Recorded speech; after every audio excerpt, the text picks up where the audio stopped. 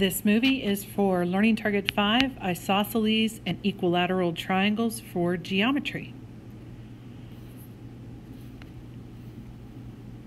Isosceles triangles are where you have two sides that are congruent. So you may be used to one triangle where you get two sides congruent. We call those two sides legs.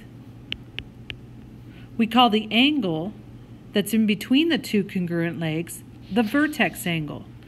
And these we call the base angles that are down below. Now keep in mind that the isosceles triangle could also be on its side. It doesn't mean that the base angles are on the bottom. It just means that the base angles are the ones across from the congruent legs. So these are some terms that you'll need to know for isosceles. Vertex angle, legs, base angles. And you can see the equilateral triangles. Those are when you have all three sides congruent. And if it's equilateral, then it's also equiangular. And those are a very specific kind of triangle. In your handbook, I would like you to add the isosceles triangle theorem. This says when you have two congruent sides of a triangle, then you know that the angles opposite those two sides will be congruent. So if I had an isosceles triangle that looked like this, where these two sides were congruent, then the angles opposite will be congruent. That is the isosceles triangle theorem. Add that to your handbook. Also put a little star, because that's one that sort of pops its head into future units, sort of like our congruent supplements theorem. It's not that we hit it every day to be very familiar with it.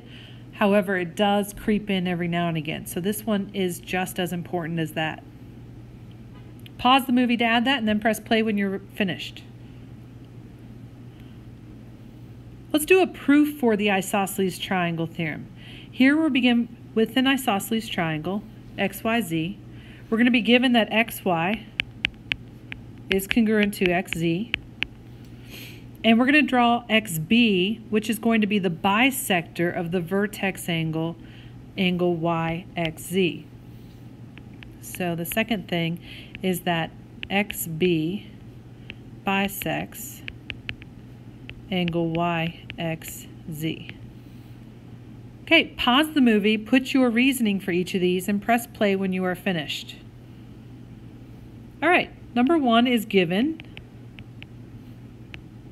2, we have that these two angles, YXB, is congruent to ZXB by definition of bisects.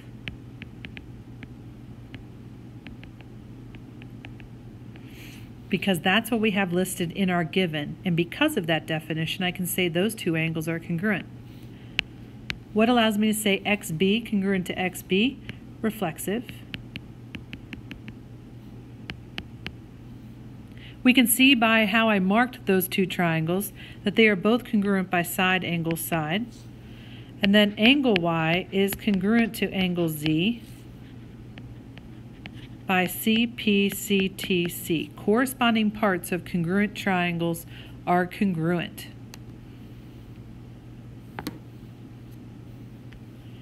Let's add the converse to the isosceles triangle theorem to your handbook. And the converse says that if you have two congruent angles in a triangle, then the sides opposite will be congruent. So here I have A and B are both congruent to each other. Therefore, we get the sides opposite congruent, giving us an isosceles triangle. So pause the movie, add this to your handbook. I would star this one as well, because it pops in and out of our units, future units. And then press play when you are finished adding this to your handbook. Okay, let's go to this slide. I want you to pause the movie, try A and B on your own, and then press play when you are finished. All right, now that you've finished A and B, it says here AB congruent to CB. Let's look. AB is here, CB is here.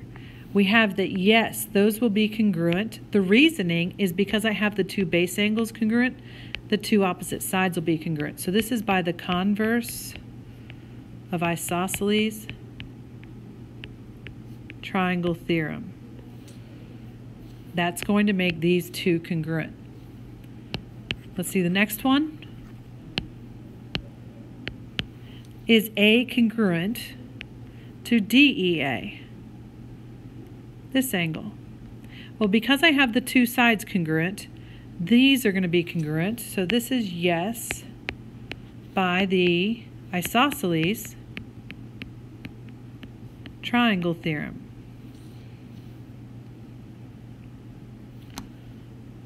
Pause the movie, try this one on your own, and then press play when you are finished.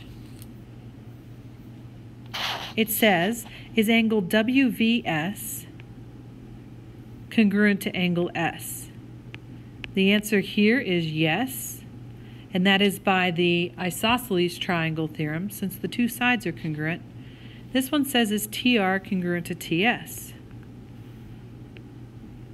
And this one would be yes, by the converse of the Isosceles triangle theorem. I've established that angle R and angle S are congruent, so therefore the sides opposite will be congruent.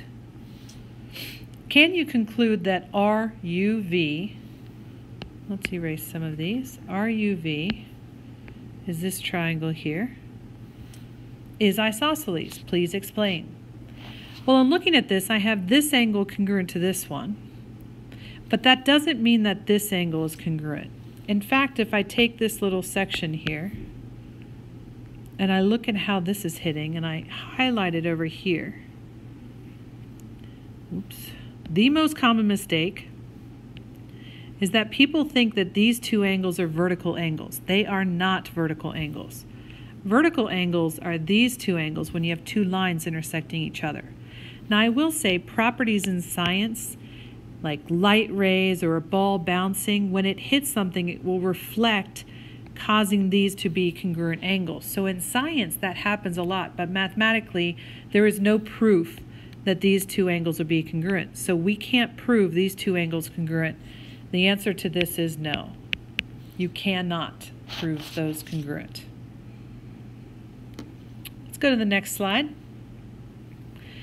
This one has us taking the isosceles triangle, and we're bisecting the vertex angle. So if I took an isosceles triangle and I bisected the vertex angle up here,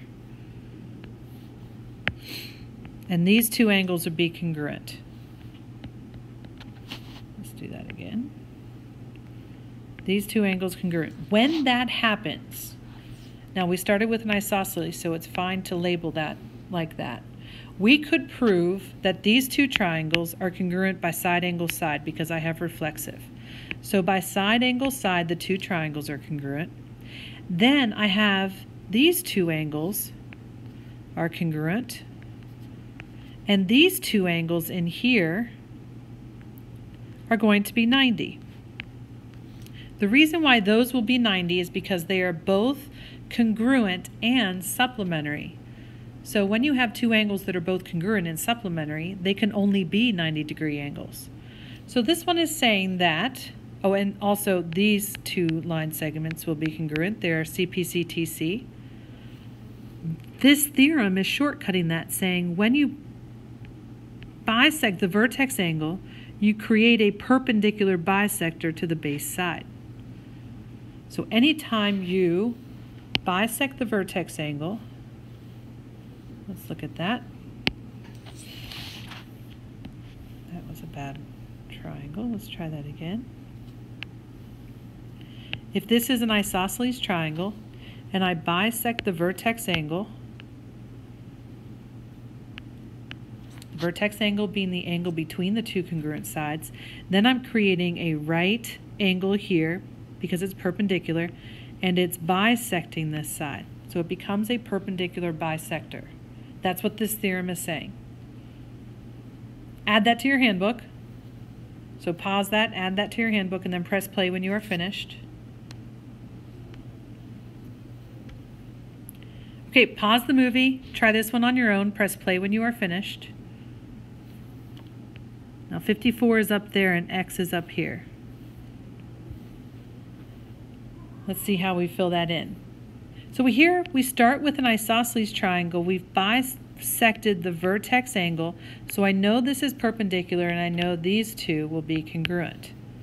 So if I'm looking at this triangle, I've got an x angle up here. So I know that 54 plus x plus 90 equals 180. So in solving that, we get x is 36. So I know x has to be 36 degrees.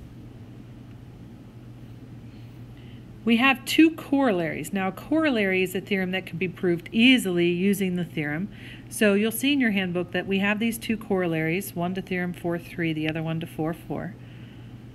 And this corollary is relating the same idea that we had with isosceles to an equilateral. It says if a triangle is equilateral, then the triangle is equiangular. So if I have all three sides congruent, then I have all three angles congruent. And this one is if a triangle is equiangular, then it's equilateral. This one says if I have all angles congruent, then I have all sides congruent. Pause the movie, add those to your handbook, press play when you are finished.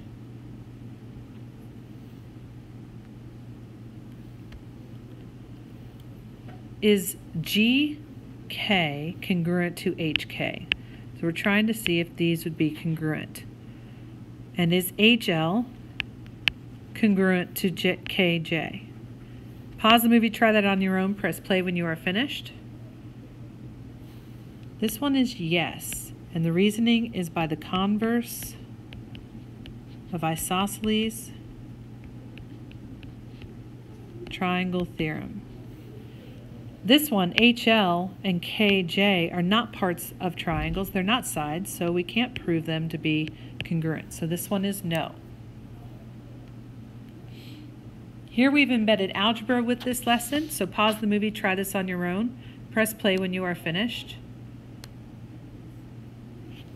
Here we can see that the two base angles are congruent. So by the converse of the converse of the isosceles triangle theorem, I know that 7x minus 10 must be equal to 3x plus 6.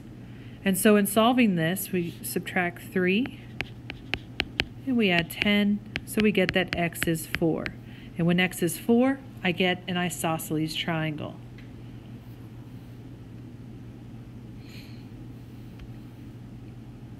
It says in the diagram that triangle PLN is congruent to LNS. So we already know that these two triangles are congruent. What is the measure of angle S in the figure? So go ahead and pause the movie, try this on your own, press play when you are finished. Because the two triangles are congruent, I know these vertex angles are congruent, so I'm going to label that. And I know that these base angles will be congruent. So because of that, I've got that this is 50 degrees right here. And because that's 50, I know that the three angles, I don't know what these two are, but all three of these together give me 180. So if I set my equation 50 plus x equals 180, I can solve this equation. I get 50 plus 2x equals 180 minus 50 and divide by 2. I get that x is 65 degrees. And that's all because these two triangles started to be congruent and I could put the corresponding parts together. We're going to stop the movie there. That's it for this lesson on isosceles.